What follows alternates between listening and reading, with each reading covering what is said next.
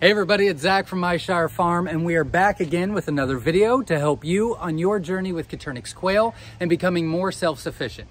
In this video, we're going to be talking all about the colors. It is a playlist that we're doing on our YouTube channel, and we here at Myshire Farm are breaking down every color that we have and giving you all the information we have researched throughout the years. Average egg size, average weight at full maturity, lifespan, how to get the color, how to sex them, all kinds of stuff. So I'm very excited about it, and it seems to be going very well. And today's video is about the scarlets. Now, one of these is a scarlet, and one of these is actually a range. And we are going to go in depth on what is what and what the differences are and why we consider scarlet and range to pretty much be the same color. And so that's how we sell them on our website, which you can check out at myshirefarm.com. Before I go any further, if you will be so kind to just hit the like button and support the channel, I would greatly appreciate it. As well as subscribe to the channel and hit that bell. That bell will give you notifications on when we post videos, and I have a lot of videos to come. Tuesdays, we do random videos. Thursdays, we're doing all about the color videos. Saturdays, we're doing a Quail for Profit playlist. And Sundays, we go live every Sunday at 7 p.m. Eastern Standard Time, and we do a live question and answer. So you ask the questions, and we do our best to help you on your journey with Coturnix quail by answering those questions. So make sure you like, subscribe, and hit the bell for notifications. Without boring you any further, let's go into the scarlet, shall we? Now, other than the wilds, scarlets are used at Myshire Farm more than any other color. And we're gonna go into all of that information at the end of this video, so stay tuned. But this is what they're gonna look like. Calm down. There we go. So this is a scarlet, and this is a range. And I only have one hand each, but let's do one at a time just so you can see the difference. There we go. So this is what they call range. Show you the front. There you go. And they're starting to get a little upset with me. And this scarlet is really upset with me. There we go. And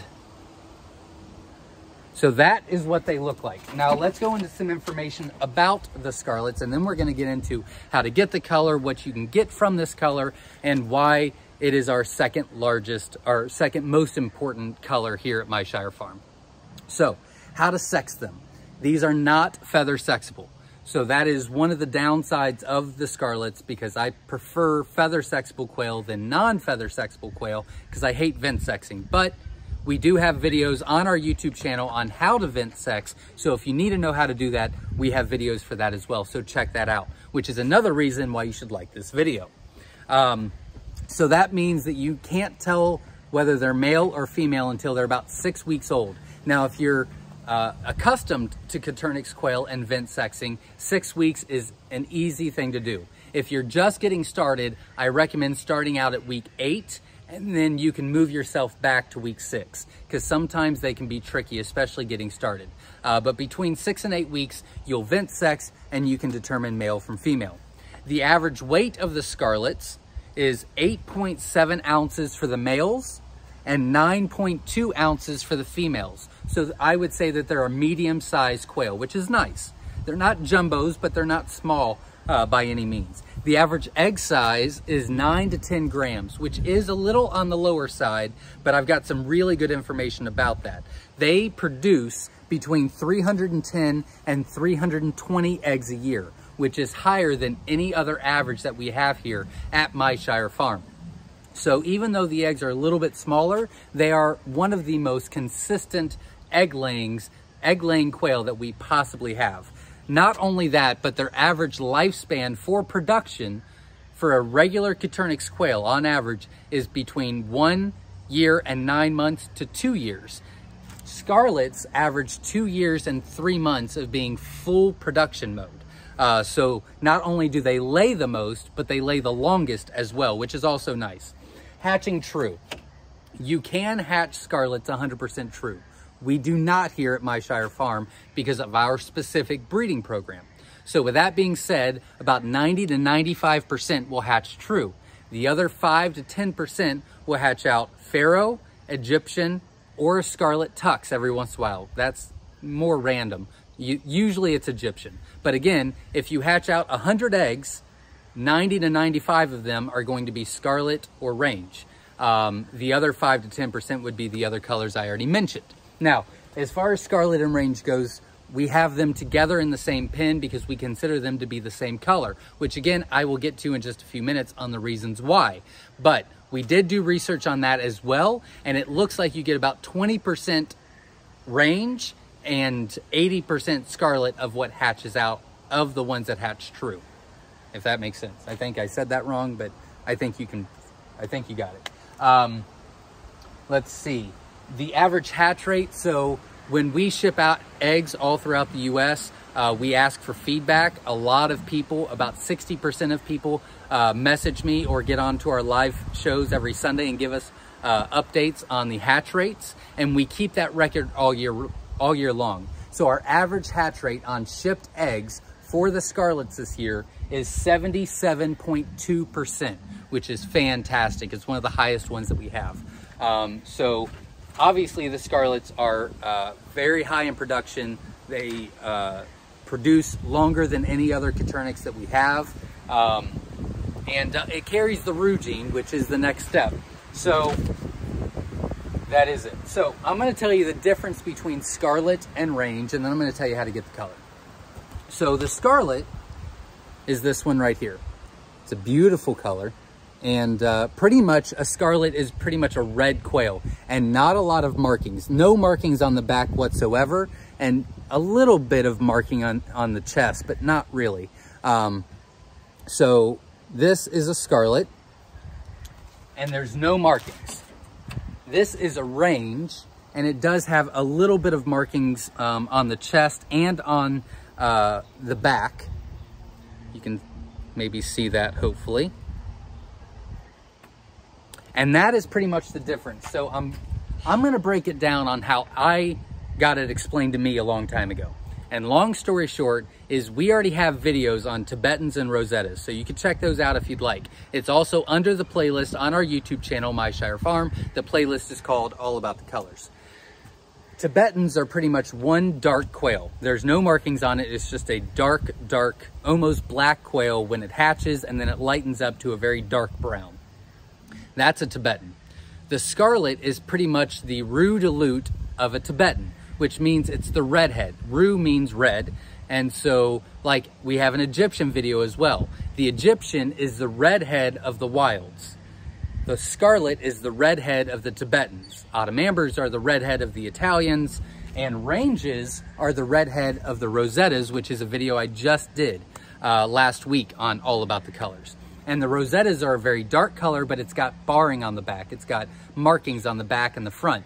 They're not feather sexable either, but it's a little bit different than the Tibetans. The scarlets are the ranges are the Roux de Lutte of the Rosettas. It's the redhead of the Rosetta, and the scarlet is the redhead of the Tibetan, is pretty much what it is.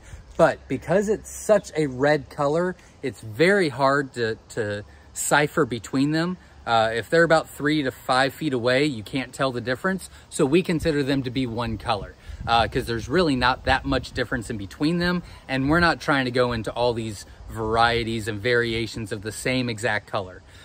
We like it to be more general, and you'll get a couple varieties that pop out, which is fun. So how to get the color? Well, you need the Roux gene to do that.